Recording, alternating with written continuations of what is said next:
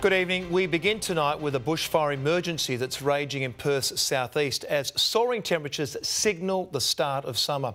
Water bombers and ground crews are right now trying to bring a massive blaze in Forrestdale under control. Flames burning dangerously close to a primary school. This is bushland 35 kilometres south of the city. Blankets of smoke above walls of flames. Parts of Forrestdale and Oakford destroyed.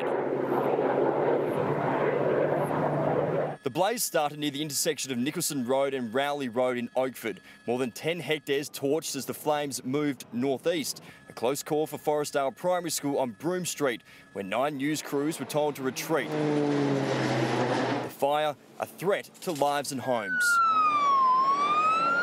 We've been in Forrestdale for just over an hour and we've already seen spot fire after spot fire ignite. We're just behind the Forrestdale Primary School and you can already see just how close it's becoming to the school. Fireys are throwing everything they can to try and bring this blaze under control.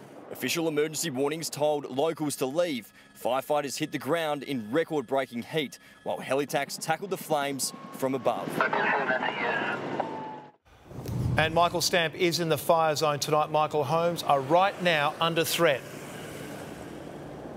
Well, Michael, we've just been told to move back as far as possible because the fire is about to jump Broome Street right here, a major road here in Forrestdale. You can just see towards the end here, firefighters are currently knocking on homes, telling people to evacuate because there is a threat to lives and homes. Now, there is around 100 firefighters here at the moment battling the fire. They are expected to remain here well into the evening. If you are still in the area, the message is if there is a clear way, leave now and go to a safe place, Michael, and you can just see some of the helitacs above. There's about several of them here at the moment trying to tackle that blaze with force at the moment. So they'll be here well into the evening trying to control this fire. Michael?